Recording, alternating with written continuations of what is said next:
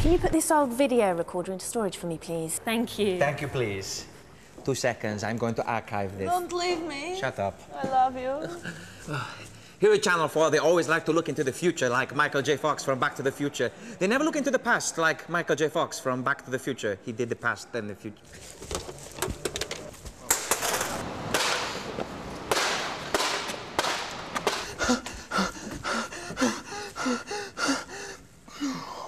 There, I have archived it. You stupid, you could have sold it on eBay. You stupid, who would buy a smashed-up video? You stupid, the man with the old hands from the television time team, Tony Robinson. You're right. You will buy any old pieces of shit.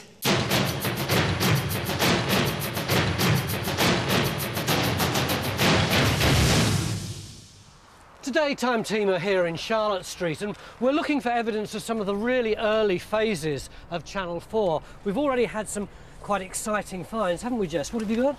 I've got a consonant tile from Countdown. Yes, you're right, it is from Countdown. If you look at the shape of that letter, that dates it specifically to 1982, 1983, so well done on that. And there's another young person here who's found something very intriguing. What have you got?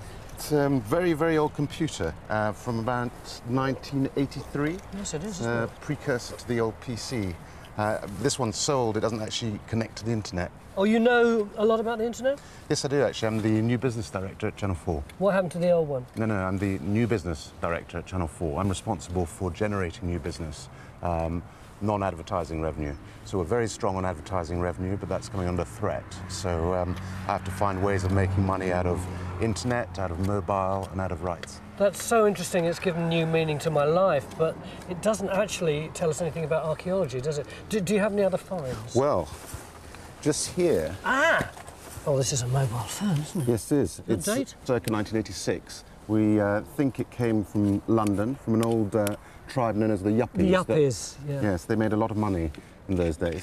Of course, mobile phones and the internet are things that are going to enable Channel 4 to reinvent itself so that it's relevant to the mobile and to the internet as much as it is to television. Sure. And that's our challenge, and to be honest... Just a minute. Hello? Someone called Graham Norton. Says he wants to come back to Channel 4. He'd like to do Countdown. No, Graham, I'm sorry, you can't. We've got Des Lynam. Yeah, I know, but he's funnier than you, and he's 10 times camper. Sorry, mate.